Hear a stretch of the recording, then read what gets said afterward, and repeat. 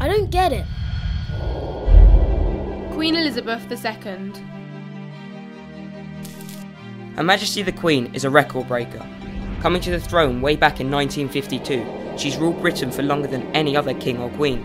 She is also the oldest ever British monarch, celebrating her 90th birthday in 2016.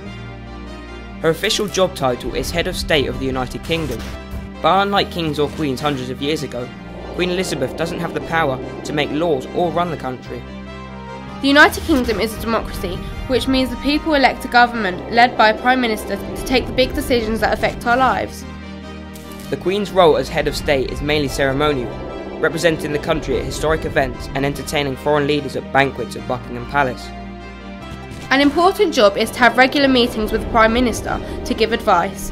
The Queen has great experience after more than 60 years on the throne, in which time she's worked with 12 Prime Ministers.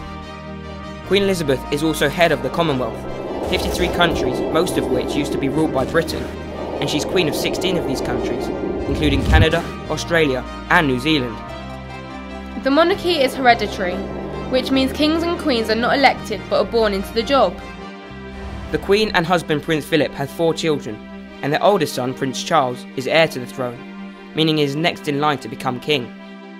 And next in line to the throne after Charles is his eldest son, Prince William. Got it.